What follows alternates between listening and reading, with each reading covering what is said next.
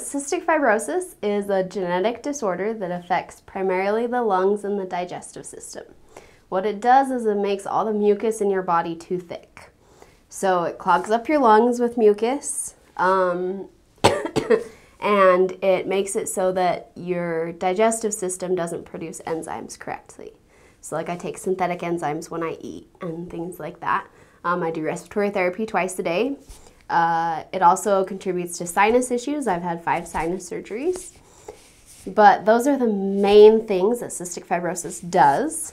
You get it, it's a recessive disorder. So both parents have to have the gene, but they don't have to have cystic fibrosis itself. So neither of my parents actually have CF, but because they're carriers of the gene, both me and my sister have CF.